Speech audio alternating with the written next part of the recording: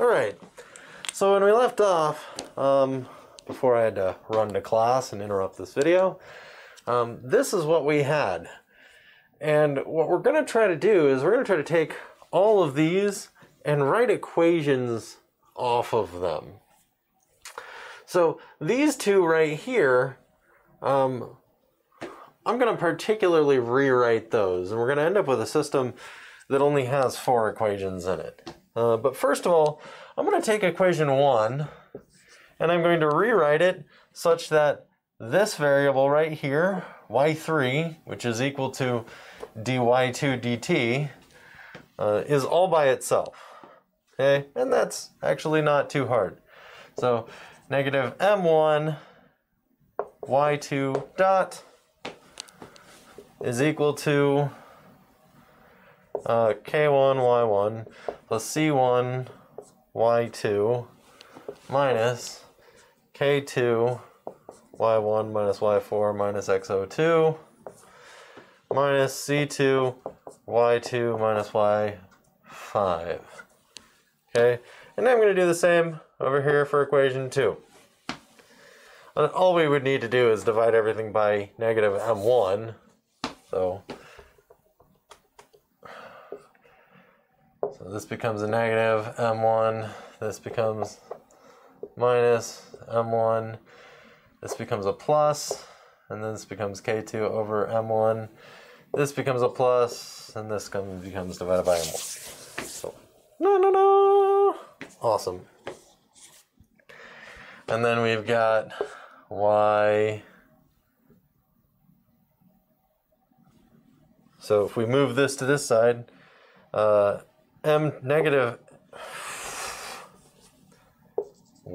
y6, or if we rewrite y6 as y5 dot is equal to k2 y1 minus y4 minus x02 plus c2 y2 minus y5 minus f of t. And then we go ahead and divide by negative m2, and we are just left with y5 dot.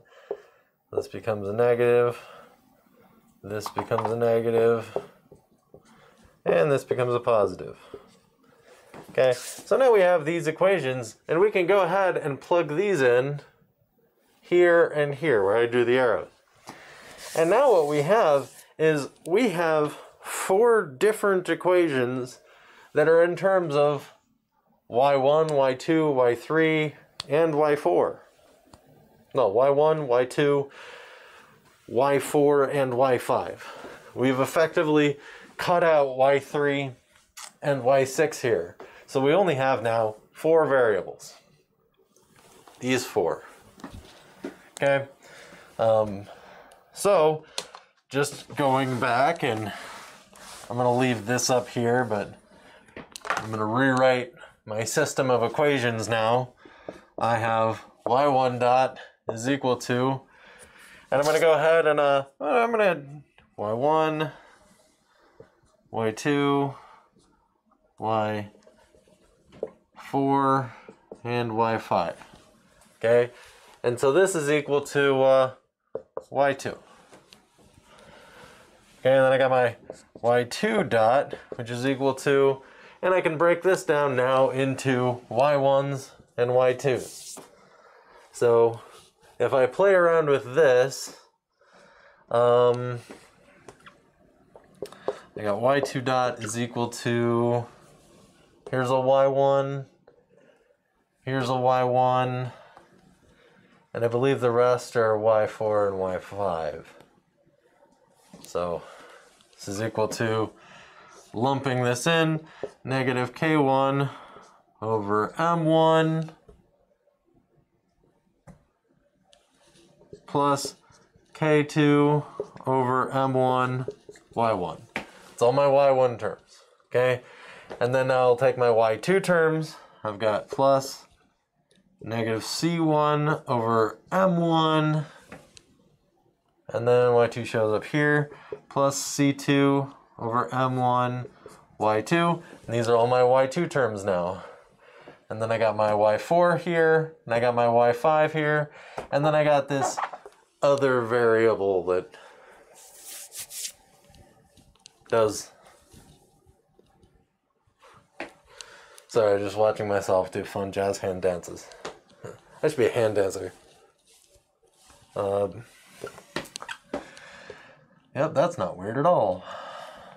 So I got next I've got my y4 term, so this is negative k2 over m1 times y4, and then I got my y5 term, which is plus negative c2 over m1 y5, and then I got my xo2 term, which is just kind of the constant.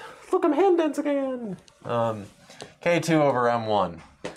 So this becomes a plus negative K2 over M1 times XO2. And that's all constant. Okay? So I've arranged all of these over here on this side. Constant slash forcing function. And I'm going to go ahead and fill this out now. So for my y1 term, I've got negative k1 over m1 plus k2 over m1 y1. And then I got my y2 term plus negative c1 over m1 plus c2 over m1 y2. Then I got my y4 term, which is plus negative k2 over m1 y4. I got my y5 term, which is plus negative c2 over m1 y5. And then I got my constants and forcing functions, which is plus negative k2 over m1 times xo1, which is the original, oops, that's an xo2. Original extension length of that spring. Okay, and then I could go with y dot 4, which is the next one in the sequence, is equal to y5. And then I can take my next one, which is y dot 5, and write out the other equation. So my y dot 5 is equal to my y1 terms, which is, this is the only place it shows up. y2 shows up, y4, y5. Okay, so we got all of them. So this is equal to negative k2 over m2 y1 plus negative c2 over m2 y2 plus k2 over m2 y4 plus c2 over m2 y5 plus, and then I got my forcing function and I got my constant. So my constant up here is that, this. So it's equal to k2 over m2 times xo2 plus f of t divided by m2. And now I can take all of this and plug it in over here. So I'll do that. Don't know why I didn't just write it up here, because apparently today is a day for inefficiencies. So we have negative k2 over m2 y1 plus negative c2 over m2 y2 plus k2 over m2 y4 plus c2 over m2 y5 plus K2 over M2 times XO2 plus F of T divided by M2. Okay? Now, the reason why I wrote this way is that I have very specific reasons for doing this. With these equations written like this, we can say that we have 0 y1 plus 1 y2 plus 0 y4 plus 0 y5 plus 0. I can fill in zeros all day long. 0, 0, 1, 0. Okay? And I can do this. This is perfectly rational. It's perfectly logical. And in fact, I can then take all of these values that I've exploded out all over the board, blah, and I can take these values and I can plug them into what's known as a matrix. So you may or may not have ever dealt with a matrix before. Chances are you have not. So guess what? We're going to be talking about what is a matrix now. What I'm going to go ahead and do right now is to introduce the concept of a matrix. A matrix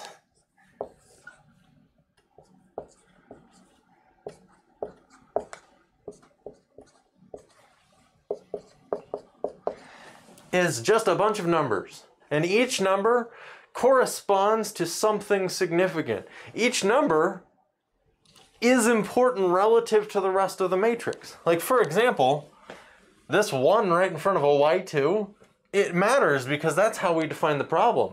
If I were to change this to a 2, it would fundamentally alter the entire rest of the problem, because that's how I defined it.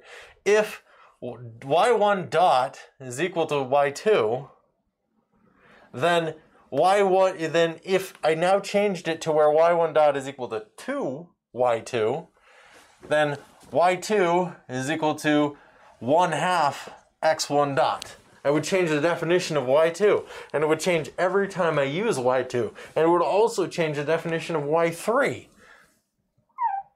So this one value, putting a 1 right here, changes the entire rest of the matrix. Similarly, if I have a 2 value here, the rest of the matrix is defined knowing what that 2 means.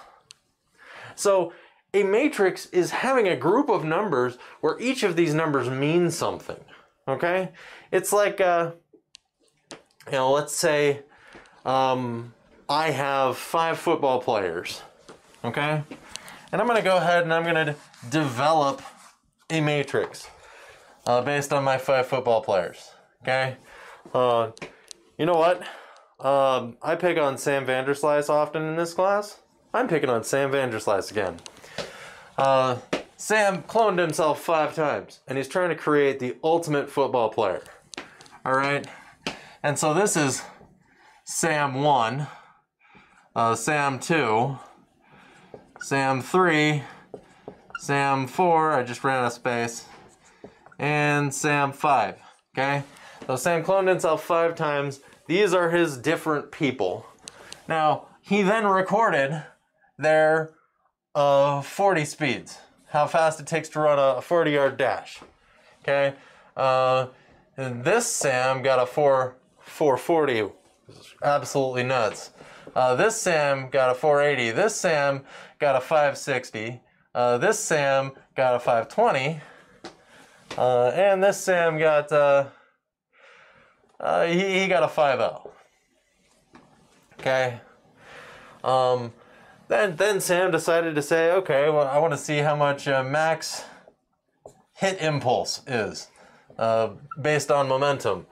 And Sam 1 had a momentum of momentum change after hitting this block of I don't know, trying to make up a number here. Well, yeah, we're just going to throw in numbers. 200. Okay, this is 300. This is 350. This is 300. And this is 280. Okay? And maybe that's pound meters per, I don't care. I don't know what the units are on that. I'm just making up data at this point, which invalidates my scientific integrity, but oh well. My butt is facing you. So, let's say he also measured things like weight, and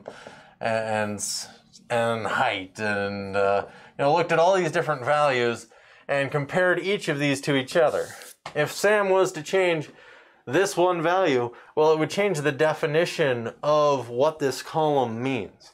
And that may have implications on the rest of the matrix. Because the rest of the matrix, if I change this one value, and I say, well, I think it should have been a 5, not a 4.4, then you have to adjust the rest of the values here and any other calculated variable that depends on that column. So what you end up having is, or here say, if Sam instead replaces Sam 1 with, Richard, which I guess Richard isn't in this class, so who else do I pick on in this course? It's Sean Murray. Sean gets brought in. That's not just going to change this one value, it's going to change all of the values in this row. And it may impact other rows depending on whether or not accommodations have to be made for measuring Sean differently from Sam 1, Sam's first clone. So looking at all of these different variables, this is a matrix. And we can take this matrix of values and we can do math with it. We can have all of this correspond to, we can come up with an algorithm to come up with a goodness ratio where each of these is multiplied by some function or put into some function where a value is pulled out of it, and maybe you want the max impulse to be maximized, but you want your 40 speed to be minimized, and how do you put that into a function to make that make sense? And maybe you have to rearrange your data, maybe you have to calculate each row independently, and maybe you get a whole new matrix full of data. All of the values depend on each other because all of the values are interrelated. They each mean something. And the item next to it, the way that the item next to it is defined, affects how it itself is defined. Okay, so this is ultimately what a matrix is. It isn't just a random array of numbers where you can change a number and that doesn't affect anything. It's a random array of numbers where each of the numbers depend on the other numbers in the matrix to mean something. And that's significant because what it means at the end of the day is when you have a matrix, there are a number of operations that we can do. A matrix is typically represented by a capital letter, such as A. Okay? And I can say A is equal to 1, 2, 3, 4. Okay? And I can apply certain factors to it.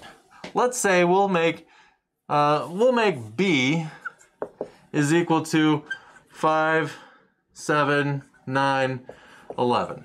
Okay? A plus B is equal to C. Let's say maybe that's true. If A plus B is equal to C, then we add individual members of that matrix. Okay? This would be much like if this is the 440 speed and this is also 440 speed, then it's asking, well, how fast would it take to run 2 40s? Well, it's this plus this. Well, Sam 1, if he runs it twice, you add those together, you get 6. That's what it means. And 3 and 9, it gets 12. You can't add Sam's 40 speed to his impulse. Those are 2 different units. 2 completely different entities. But you can add Sam 1's impulse to Sam 1's impulse because those values have the same meaning. So here this becomes 9 and this becomes 15. Okay? So add these together, this is what you get. 1 plus 5 is 6, 3 plus 9 is 12, 2 plus 7 is 9, 4 plus 11 is 15. That's basic fundamental matrix math, okay? Similarly, we can subtract this. This could have been A minus B, and then it would be 1 minus 5. That would be negative 4. 3 minus 9, this would be negative 6. 2 minus 7, this would be a negative 5. 4 minus 11, that would be a negative 7. Okay? We can go ahead and do all of that if we want. That's perfectly fine. And that's all valid, but we have to make sure that these matrices have the same size. if I were to, let's say this matrix is, our first column is going to be cost of a cherry. Because we're really looking at maybe putting together a matrix for, we're putting together a fruit salad. Cost of a banana. Cost of a grape. And we got this. And this is supermarket 1, supermarket 2, supermarket 3. Okay, we have each of these filled out. And let's say we come back and we have 5 different samples that we take from around the year, just to get a good average from each store, okay? And we'll call matrix A will be this one that we took in January. And then matrix B is this one that we took in February. And C we took in March, D we took in April, E we took in May, F we took in June, G we took in July, and so forth, and so forth, and so forth. And let's see if I can count to 12. Okay? So we want to know what this value is. And the average of this is, we'll call this equal to matrix M. And then if we divide matrix M by 12, we get the average cost of each one of these items in each supermarket per the year. Okay? This is great. What if, 1 month for matrix C, well, what we have is we have supermarket 1, 2, and 3, and we get cherries, and we get banana, and we get grape, and I don't know who was measuring it this year, but they were like, hey, we should also get grapefruit and coconuts and fruit flies and what it costs to get pig's ears and all those other delicacies. And the problem is, with this matrix, we now have a coconut section, and coconuts only show up in C. And if we start adding all these together, we're going to have what's left is a weird number that means that it just ends up being this coconut section divided by 12. And it doesn't make any sense. So there are some rules that come along with matrices. You can only add matrices if their dimensions are the same. Here, the dimension of C, this has 4 columns, whereas the rest of them only have 3. So adding that 4th column only in 1, it doesn't produce anything useful. You would have to go back and add a 4th column in every single other matrix in order to make that column have any meaning. So, rule number 1 for addition is that they have to have the same dimension. Okay? Similarly, if we only took data for supermarkets 1 and 2 for E, we didn't take any data for supermarket 3, it means that the end result that we get plugging it into M is going to reflect that it's missing values for E. What do we plug in zeros there? Then we're going to get a wrong answer. So it has to have the same dimensions. It has to have the same number of columns and the same number of rows for every time you add these. Otherwise, the end result you get doesn't make sense anymore. There's something wrong. The values are no longer linked together. Okay, so there are rules that come with matrix addition. There are also rules that come with matrix multiplication. For now, with this understanding of what a matrix is, oh dang, I guess I gotta teach one more thing. So let's say we're gonna take this matrix right here, supermarket 1, 2, and 3, and we wanna know what it would cost between the 3 different supermarkets to buy 3 cherries, 5 bananas, and I don't know, 12 grapes. Okay?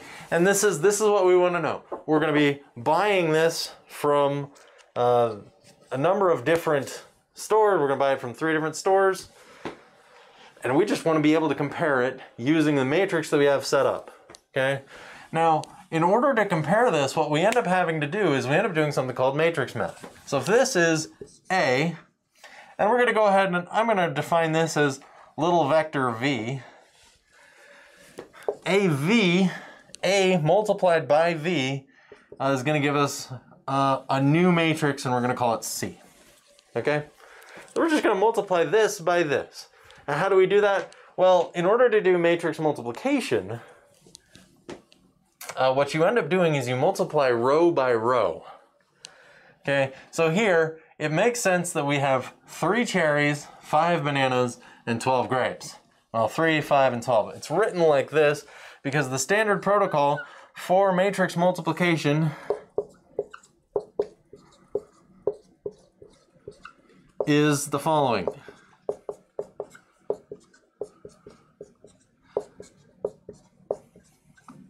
Okay, I'm going to take this row and I'm going to multiply it by the first column over here. Now this only has 1 column. That does impact things. So first row, first column, multiply them.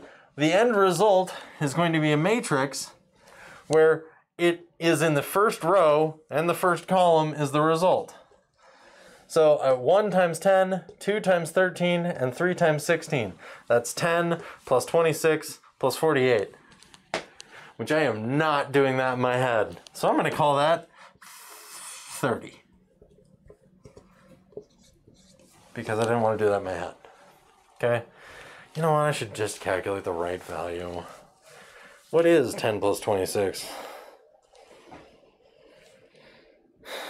10 plus 26 plus 48.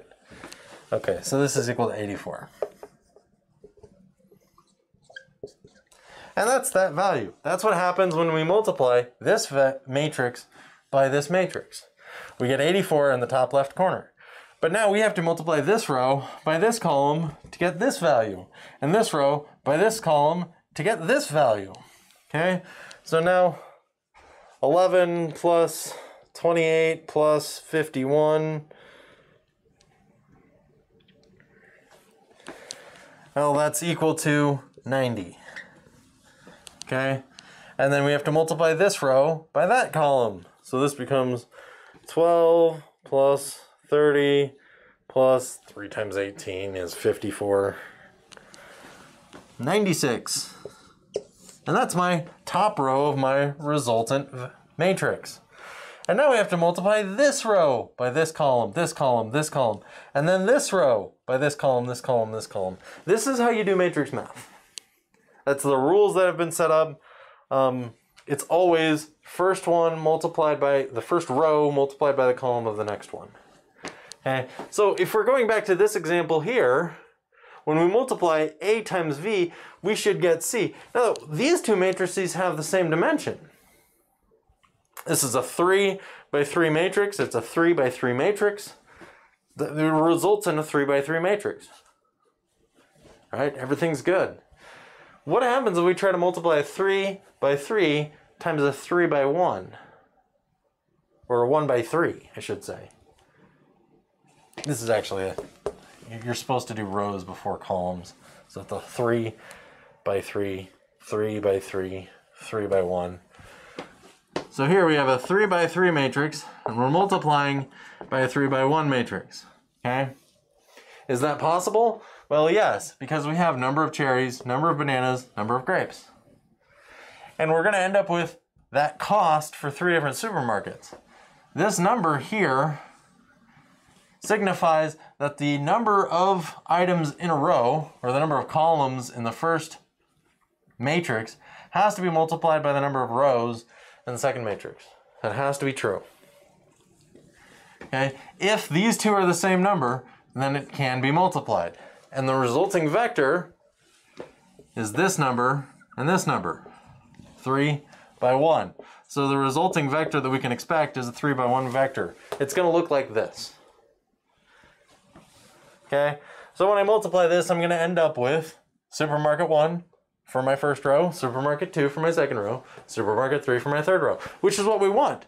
Because we're multiplying this, the quantities that we're doing, multiplied by the cost per quantity, we should get a total cost. The resulting vector that we get our C vector should be a total cost. So, as an example, let's say this is 10 cents, 10 cents, 10 cents. This is 12 cents. This is 9 cents. And this is 9 cents. And this is 11 cents, 11 cents, and 5 cents. Okay? So, Supermarket 3 sells grapes pretty cheap. First of all, we're looking at a 3 by 3 matrix. We're multiplying it by a 3 by 1. Okay? 3 by 3 multiplied by 3 by 1. Because this one has the same number of columns as this one has rows, we can multiply them. Okay? The resulting vector C is going to be equal to 0.1 times 3 plus 0.1 times 5 plus 0.1 times 12. Okay? So that equals 0.8 plus 1.2. This is going to end up equaling 2.0 or $2. Okay? Then we take 0.12 times 3, so that's 36, plus 0.09 times 5, which is 0.45, plus 0.09 times 12. And I'm going to have to do that on a calculator because I can't do that in my head.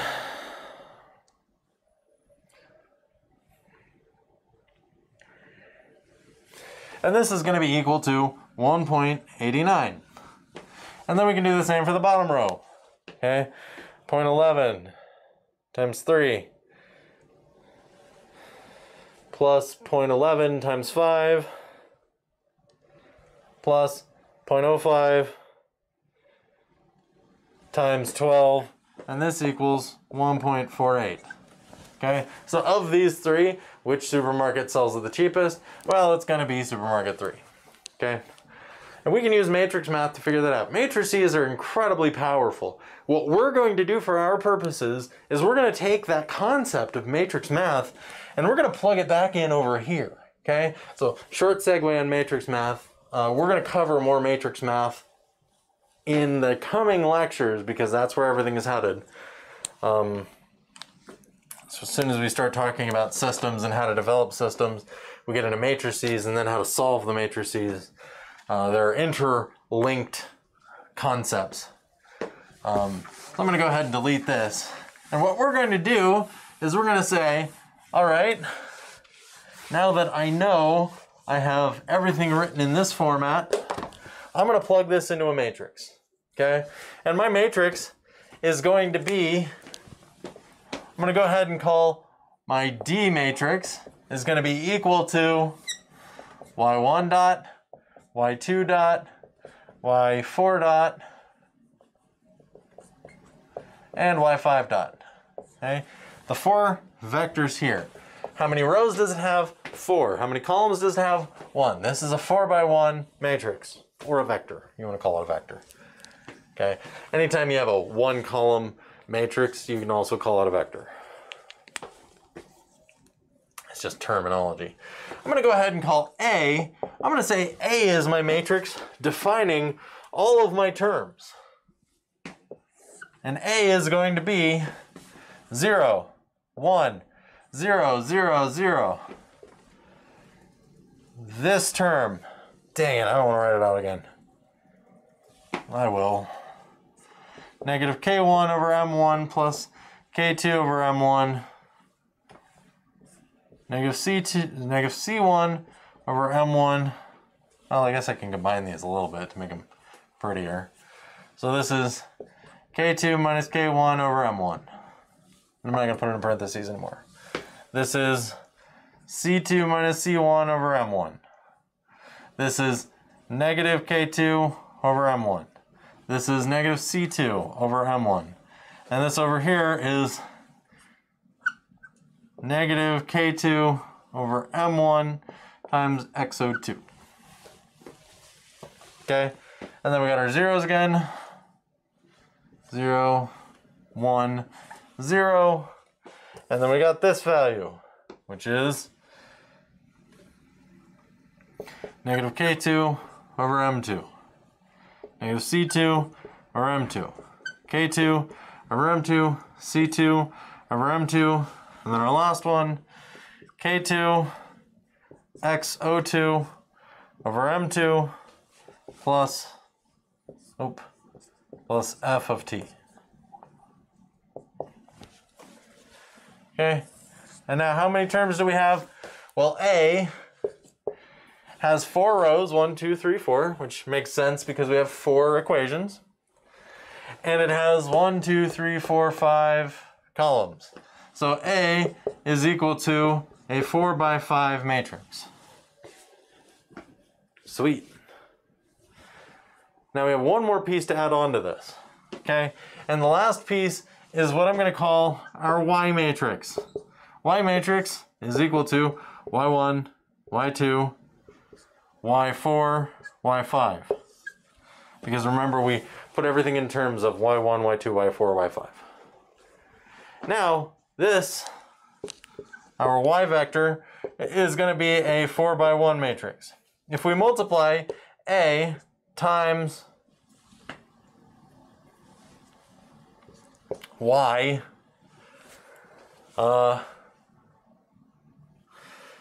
we end up with 4 times 5. Oh, shoot, right.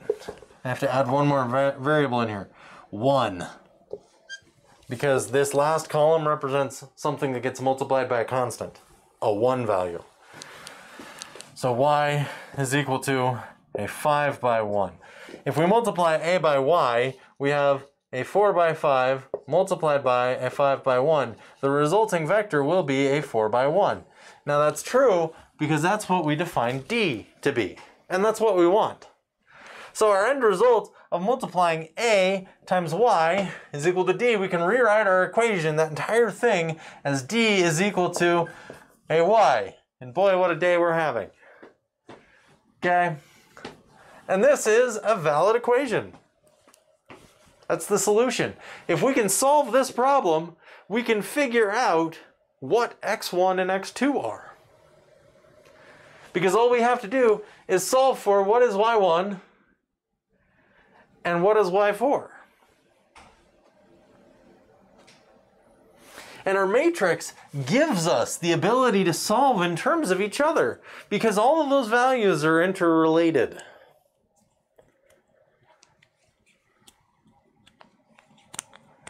So that's interesting.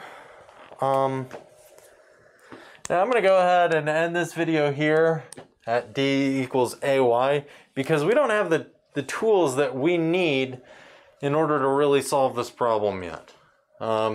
There's still a few more steps that we have to do, and in order to really understand this equation, this giant matrix that we just set up and how we can do math on it, we're really going to need to do some studying on matrices. I gave you a little bit of info on matrices already in this class. We're going to focus on matrices next week. Matrix operations, you do have a reading assignment due this week that has matrices in it.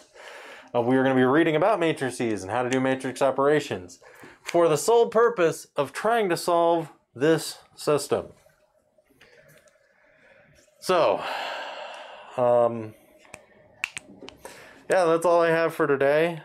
I'm going to give you another lecture on Thursday, which is tomorrow, and it is going to be over fundamentals of matrix, which I covered a little bit of that. I am going to go back and cover matrix again. And eventually, when we get done covering matrices, I am going to come back and we're going to discuss this problem and how to solve it. All we've done is set up a system of equations. All this is, D, it's a derivative vector of x1 dot, x2 dot, x1 double dot, x2 double dot. That's all that this is. We still haven't solved this. All we've done is put it together in mathematical form so that we can solve it. And the mathematical, the reason why we've done all of this math, why we put all this math together, is because solving this problem is actually remarkably simple. We do have to bring together concepts that we talked about with Laplace, and we do have to bring together concepts that we talked about we're going to talk about with matrix math, but once we do that, we have the solution to this problem, and we're good. So I'll see you tomorrow for a last lecture. I'm going to try to do it at 2:30 tomorrow after class. We'll see if that works out again. And have a good Wednesday. Enjoy what was going to be midterm week right before finals, but is no longer midterm week right before finals.